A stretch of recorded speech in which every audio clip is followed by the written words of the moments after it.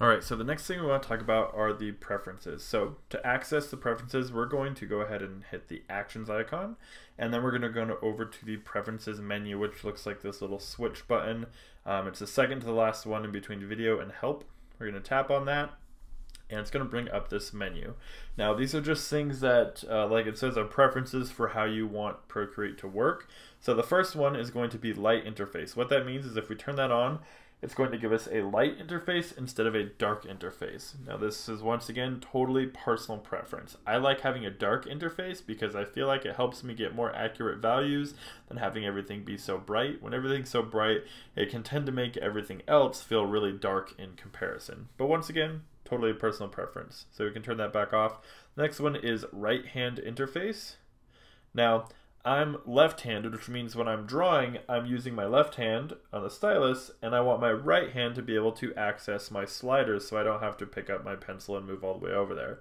So if you turn that on and off, that will switch your sliders that change opacity as well as size to the right or left-hand side of the screen.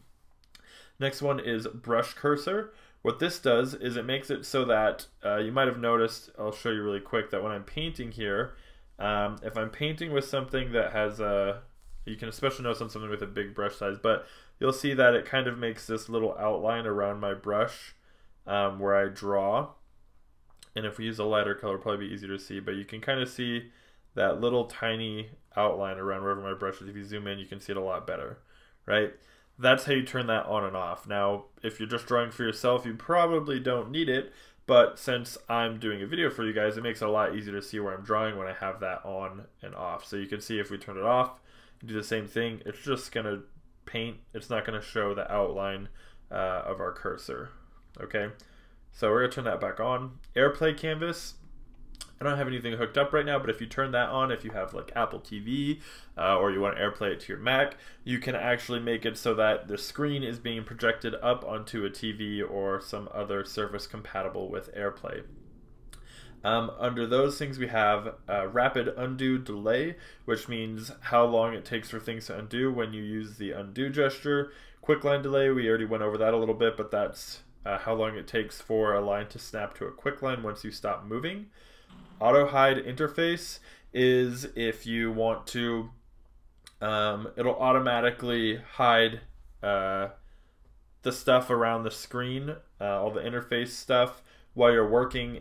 If you have that turned on after a certain amount of time, I don't use it because I like my interface and it doesn't really take up a lot of space. And then selection mask visibility is going to be for how opaque or transparent your selection mask is when you're looking at it in the layers menu, and so I just leave it at the default 25%. The other three items are things we'll go over separately, but that's it for preferences, and I'll see you guys in the next lecture.